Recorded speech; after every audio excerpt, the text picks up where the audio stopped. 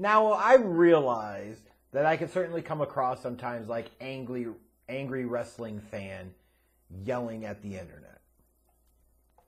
Sure thing. Certainly have earned that moniker. And I understand that part of this video is going to come across like that, most likely. And again, that's probably fine. I really don't get bothered by that. I don't really care. But I have a feeling that somewhere as I talk through this video, most of you will probably agree with something that I say, I think. Because the WWE's recent announcement that they're unveiling a new World Heavyweight Championship just feels stupid to me on a variety of different levels. Now, of course, when they unveiled this, I think one of my first responses was, I can't wait to see how they keep that away from Cody Rhodes and don't let him get that. I mean, yeah, at the end of the day, that would be kind of funny. But, you know, if that's where they went with this, is they said, well, we're not going to have him beat Roman, so I have him win that belt instead. What a fucking downer of a consolation prize if there ever fucking has been one, right? Right? That would be some bullshit right there. But honestly, I just think this is stupid. Now, some of this comes from the fact of, I hate the thought of having two world champions in the same damn company. I'm a big believer in one world champion. I understand you have two shows, you have two brands, however you want to put it. You like to have your world champion appear on both shows, blah, blah, blah. But at the end of the day, it kind of divides your interest in terms of, well, you're saying you're a world champion, but you're also saying they're a world champion. Who's your real champion? Like, I feel like it just kind of fucks up the whole hierarchy of the roster and the product and the brand when you have multiple world champions. I've never really been a big fan of it, frankly. Because you get to a point where you get to your big premium live events, your pay-per-views, if you will, like WrestleMania, and you're saying, hey, one of these world titles is not only not going to main event, in some cases, it's not even going to mid-card, it's going to open the damn show. That doesn't feel right for a world champion. So yeah, not a huge fan of it. For a lot of reasons. That's one of them. Number 2 here. Talking about not just having multiple world champions, but it feels like in some ways, in many ways, and even with some of the pot shots you were hearing like Triple H and others take throughout the show, Raw show where this was unveiled, that they're doing this because they don't think they're going to take the strap off of Roman at any point in time soon, and they want to have a world championship that actually appears on television, to which I would say, if it's that much of a problem for you, and if you feel the world title is that important for you to have on the show, then either you need to make sure Roman's on your shows every week, or ding dong, dumb dicks, take the fucking strap off of him. It doesn't feel like that crazy of a concept. I go in there talking about a part-time champion and this and that. Why in the fuck would you be undercutting a guy that's about to be 1,000 days as your top dude? That's stupid to me. Absolutely stupid. Damn near 3 years as champion. And especially for WWE, some of their recent business hasn't been bad. So why would you try and fuck up the formula? I don't get it. Part-time champion. I've seen a number of the full-time champions WWE has put out over the years. Ain't nothing to fucking write home about. I'd rather have a part-time great champion than a full-time garbage-ass champion. That's all I'm going to say.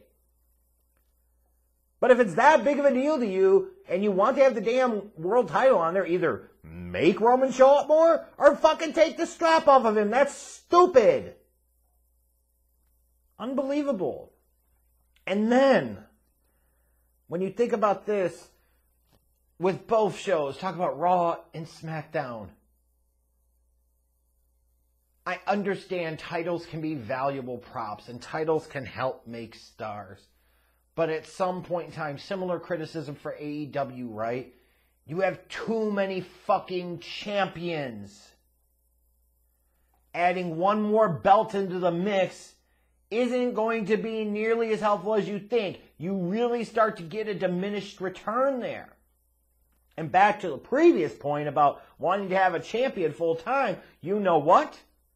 If you say, hey, we feel like we're missing something without having a world champion on TV full time, not defending it on TV, etc., then you know what you do? This is a crazy thought, I know, but you have an Intercontinental title on one show. You have a United States Championship on the other show. You make them into kind of your de facto quasi-world titles from a television standpoint, and you make the guys holding those belts into really big fucking deals, and you build the goddamn show around them. This is not that goddamn difficult. Adding another championship belt into the damn mix doesn't help that. It just further dilutes your damn product, and as a consequence, makes those other belts mean less. Instead, you could be elevating those two titles and making them feel more important, more significant, more prestigious.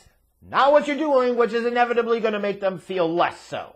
In both cases, U.S. title and Intercontinental title. And the thing is here, is that if you want to say, well, they need to have that world champion, like, how many people do they really have that you could even say are worthy of that? Furthermore, how can you really sit there and say they crown a new world heavyweight champion at Night of Champions, and they're not going to feel like second tier or second class compared to Roman? Right? Like, I understand the WWE loves championships, and they view them as very tight, valuable props, and they certainly can be, right? Championships can be valuable props. But this is a company that used to be able to make stars without having to put a world title on them. And I miss those days. This feels like you're trying to put a Band-Aid over a bullet hole in terms of your creative direction. Whether you want to blame that on Triple H or Vince, whoever you believe is really calling the shots at the end of the day, it doesn't matter. Again, this feels like you're trying to put deodorant on somebody that ain't washed their ass in like a month. Guess what? Now you've just got deodorant combining with body odor, and it creates a whole new different type of stank.